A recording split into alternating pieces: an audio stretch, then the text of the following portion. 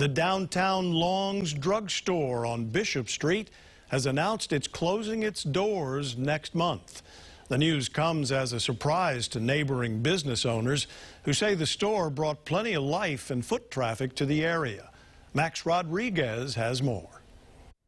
The last standing Long's Drugs in downtown Honolulu will shut its doors June 10. The pharmacy chain says it's part of a realignment of their national footprint and store reduction. But for neighboring business owners, the store provides a steady stream of foot traffic. Businesses like that will affect the small businesses closing around here. Walgreens was one of the first businesses that closed. Now Long's across the street. It's bad news, for downtown. Rodriguez says he is seeing less petty theft and drug activity around his business, at least during the office hours. Once the sun starts going down, that's when more homeless, more stealing, a little bit more looting starts happening at night.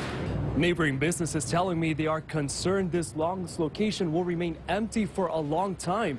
This retail space right across the street where the Walgreens used to be has been empty for years. A Honolulu appraiser and broker says, in general, it is difficult to attract large retailers to the downtown area.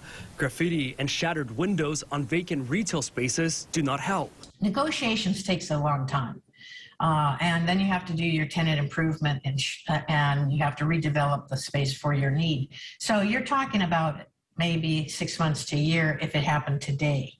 So it's going to be a while.